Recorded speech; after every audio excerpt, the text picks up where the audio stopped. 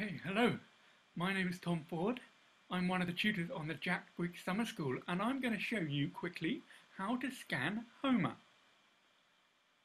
Syllables in Greek poetry are either short or long. Two short syllables last the same length as a long syllable, and when we scan a line of poetry, we show visually which syllables are short and which are long. Short syllables are denoted like this, and long syllables like this, and a few syllables can be both short and long. These are called anceps, and we denote them in this way, with a cross.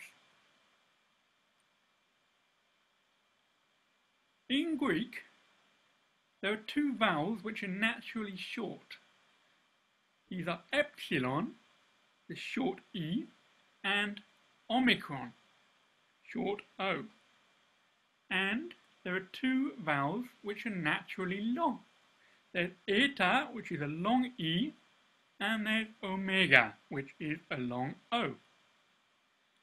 The vowels alpha, iota, and upsilon are in some words short and in other words long. For example, the word for gold, chrysos, the upsilon is long. Now you can find that out from a dictionary, but often this isn't actually necessary because you can usually work it out when you're scanning from the other syllables in the line. Now in Greek there are also a large number of diphthongs. A diphthong is when two vowels fuse together into one. For example, alpha plus upsilon creates the sound ow, and alpha plus iota the sound I. These diphthongs are naturally long, although at the end of a word, diphthongs can become shortened by a process that I'll mention later. Now, a short vowel becomes long if it is directly followed by two consonants. For example, in the Greek word for the god Apollo, Apollon, we would say here that the omicron is short by nature, but it becomes long by position because it is followed by two consonants. The two consonants can also be in different words. For example here, the omicron in ton hippon is short because omicron is short by nature and it is followed by only one consonant, not two. By the way, a rough breathing is not a consonant. In ton logon, however, the omicron in ton is again short by nature, like all omicrons, but here it's followed by two consonants, and therefore we would scan the omicron here as being long. In Greek, there are three single letters which are actually double consonants. Look out for these. They are zeta is sigma plus delta, or delta plus sigma. Z here is kappa plus sigma, and psi is pi plus sigma. So therefore, any vowel that's short by nature will be lengthened by position if it is followed by one of these. For example, the Greek word for six, hex, the epsilon is short by nature, but it's long by position because it's really hex with two consonants. Okay, now there's one very important and very common exception to this rule, that a vowel that is short by nature is lengthened by position before two consonants. And this is the mute and liquid rule. And the mute and liquid rule means that a vowel that's short by nature can stay short, or it can be lengthened if it is directly followed by a mute and then a liquid, in that order. What do these words mean? Well, a mute is a consonant that's been created by stopping the flow of air by using the lips or the teeth or the palate, and then it's followed by a release of air. And in Greek there are 9 such letters that are mutes, 3 groups of 3. These are the labial mutes, so the ones using the lips. These are the dental ones, so the teeth, and these are the palatal ones. And then the liquids, there are 4 letters which count as liquids: lambda, mu, nu, and rho. And there's a very nice and useful way to remember these. It's the London, Midland, and Northern Railway. So, for example, in the word hopla, we've got a mute, P, and a liquid, L. And that means that the omicron is anceps. We can either keep it short, or we can lengthen it. Okay? Now let's move on to Homer. The meter of Homer, as with all epic poetry, is the dactylic hexameter. What does that mean? Well, first of all, a dactyl is a rhythmical sequence which is 1 long syllable followed by 2 short syllables. And the word means finger in Greek, and it's a good name because the length of the dactyl, metrically speaking, corresponds to the length of the bones in the human finger.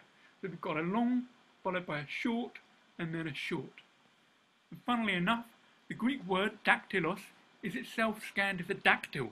The alpha is long because we've got 2 consonants which are not mute and liquid. The upsilon happens to be short, and the omicron is short by nature. Now hexameter means 6 times, so hex, the meter, in our case dactyls. And we call each of these 6 parts feet. So a dactylic hexameter is a line comprising of 6 dactylic feet. Here we go. 1 and 2 and 3, 4, 5, 6. Now that would be really easy to scan and probably quite boring. It's actually more interesting than that, because a double short can contract into a long, thereby giving a spondy, the double short. And this always happens in the last foot. The last foot always ends long and then anceps. In the other feet, we can get spondies as well. In the 5th foot, however, it's quite rare. That's why I'm putting it in brackets. It only occurs maybe every 1 in every 18 lines of Homer, on average, do we find a spondee in the 5th foot. So that means that most lines end dum diddy dum dum, or as metricians like to say, strawberry jam pot. And then once we've got to strawberry jam pot, the meter begins again. And the number of syllables in a line of Homer can be anywhere between 12, so assuming 5 lots of spondies and then the 6 foot long anceps, or 17, assuming 5 lots of dactyls and then the long and anceps. So if you find fewer than 12, if you find more than 17, something's gone wrong somewhere. Generally, the lines are a mixture of dactyls and spondies, so you'll get somewhere between 12 and 17. Now, let's scan a couple of lines of Homer from Iliad Book 3. What I'm going to do is, I'm going to divide the line up into 6 feet. These feet have to be either dactyls or spondies. I'm going to start by looking carefully for words, for syllables rather, that I know are long. And I'm going to try to go from the start of the line, so from the 1st foot, through to the end, to the 6th foot. But if I ever find that I'm unsure somewhere in the middle about the length of one of the vowels, it can be a good idea to scan the last 2 feet, so the strawberry jam jam, and then work backwards from there. That can be useful. So stop the video now if you want to have a go, and then compare your answer when you're ready with mine. Here we go. So I've got an omega at the start of this line here, so I'm going to stand that as long. And then I've got an epsilon, which is short by nature. It's only followed by one consonant, so it's got to be short. And that means that the next syllable, the alpha, that's got to be short. Because if you get one short, you've got to get two shorts, okay? You either get two shorts in a row or you don't get any shorts. If you find you've only got one short, or if you find that you've got three shorts in a row, or four, or whatever, you've got a problem. That can't be right. You either come in pairs, or they don't come at all. You've either got a dactyl, or you've got a spondy. So I know that I've got a dactylic first foot. I'm looking at the second foot now. I've got an epsilon, that's short by nature, but it's followed by two consonants. Therefore, it's going to be lengthened. Here, an omega, that's long. So I've got a spondaic second foot, and then I've got a diphthong here at the beginning of the third foot, followed by an epsilon, short by nature. Only one consonant follows. So that's got to be short, which means the alpha's also got to be short. Into the fourth foot with an eta, that's long. An epsilon, that's short. That tells us that the alpha of mega has got to be short. And then we've got to the strawberry jam. Enjoy your meal. Right, and then the next line. We've got here, yeah, again, we've got an epsilon, but it's followed by two consonants, which are not mute and liquid. That's got to make it long. Okay, then in the second foot, we've got a dactyl. And then we've got a spondy.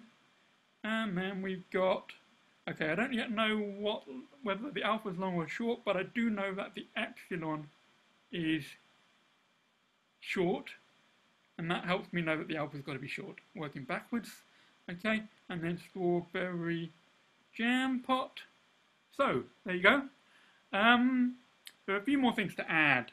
First of all, the main caesura.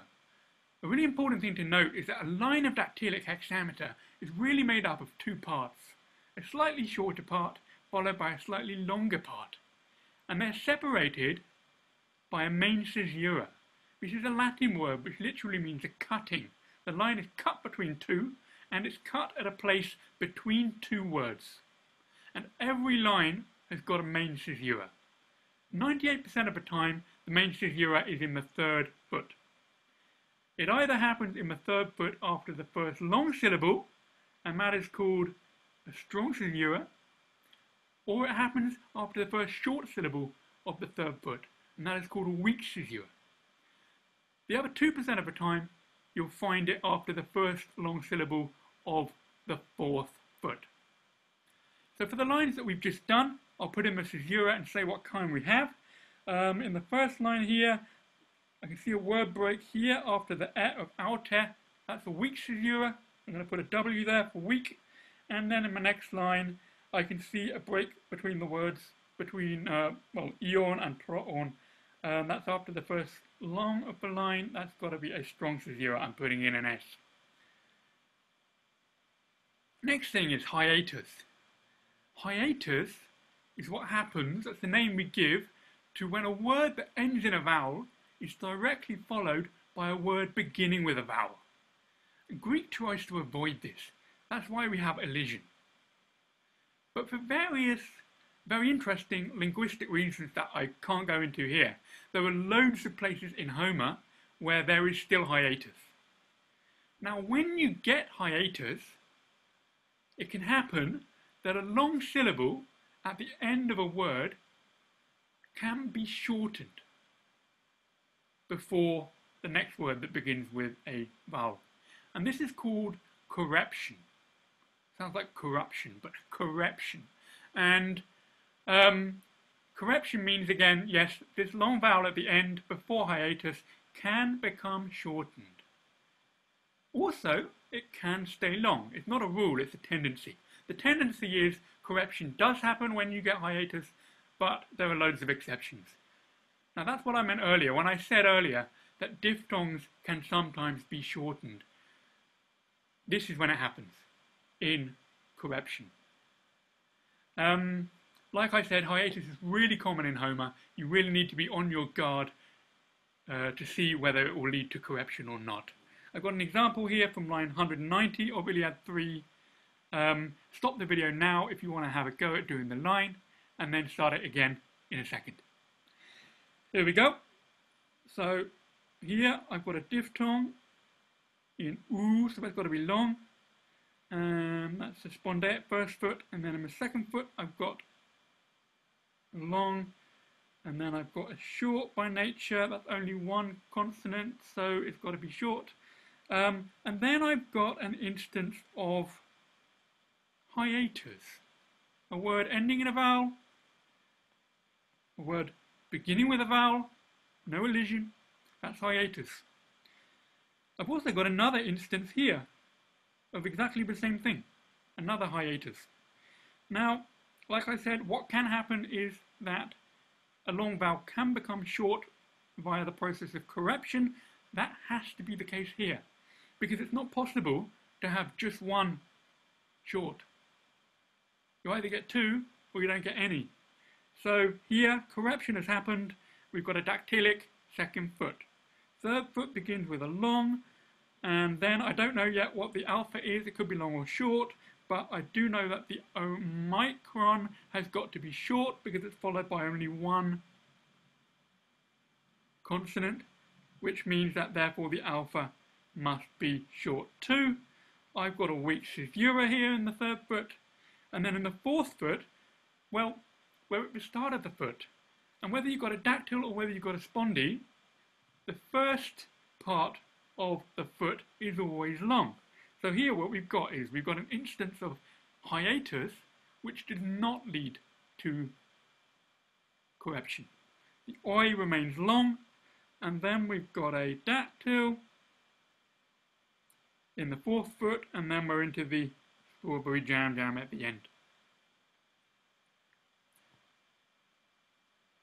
There are two more things that I'd like to look at. First of all, something called synesesis. This crops up every now and then. And synesesis is when you've got two vowels sitting next to each other which do not form a diphthong. And they melt together to form one syllable. And when this happens, generally the first of the two vowels is typically an epsilon. The second of the two is typically a long syllable, like maybe an omega. Have a go at this line here. Pause the recording for a second while you have a go, and then when you're ready, start it off again. I'm going to scan it. I've got a spondaic first foot. This has got to be short because it's short by nature and followed only by one consonant. Therefore, the alpha must be short. So we've got a dactylic second foot. And then we're at the beginning of the third foot. Like I said, at the beginning of every foot, you've always got a long syllable. But here, I've got an epsilon. That's short by nature. So what's happened? Well, what's happened here is we've got an instance of synesesis. And what we do is the two melt together into a long, and we denote visually the presence of synesesis by using a sort of upside down sublinear arch. So we do that underneath, which shows that we've got synesesis. Okay, after that it's easy. We've got a spondaic third foot with a strong caesura, and then we've got the epsilon short by nature. However, it's at the beginning of the fourth foot, therefore it has to be lengthened. It's lengthened before the mutant liquid here. And then here's the rest. Strawberry jam pot. That was the first thing. The second and final thing is this. It's that certain short vowels can be lengthened in certain circumstances. For example, a short vowel towards the end of a word that comes before a sigma or a nu or a rho can be lengthened when the following word begins with a vowel. Have a little go at this line here. Pause the recording and start it again when you're ready. Kerux, that's got to be a spondaic first foot. I know that. I know that the upsilon has got to be scanned long because the xi is a double consonant. So spondy here. I don't yet know, well I do know that the iota of idios has to be long because it's at the start of the foot.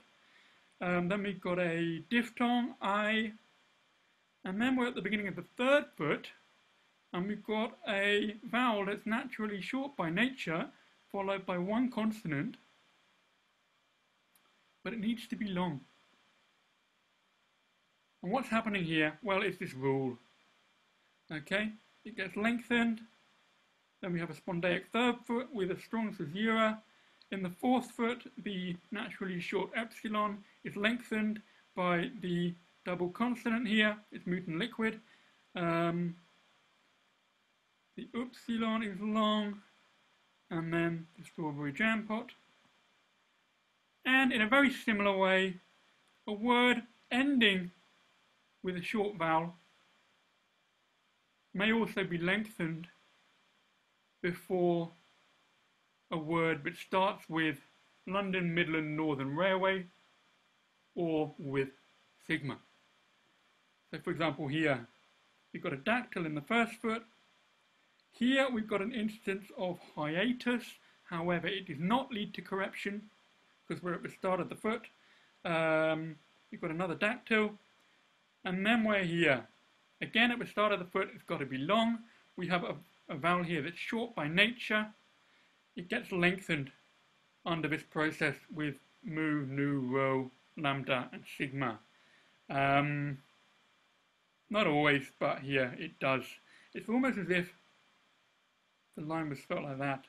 Te megalen with a double M, which makes it longer. And that's the rest. So, I would say, if you can apply all of these techniques, then you should be able to scan most lines of Homer. It might take a while at first, but please believe me, with practice you will speed up and it's really satisfying. Now if you're keen, I have supplied a short passage of Homer for you to scan in your own time, and I've also supplied the answers to the passage. I hope you enjoyed the video, and if you're interested, I've made another one about how to scan iambic trimeters. You can find it, along with many other videos, on our website, www.greeksummerschool.org. Thank you very much for watching.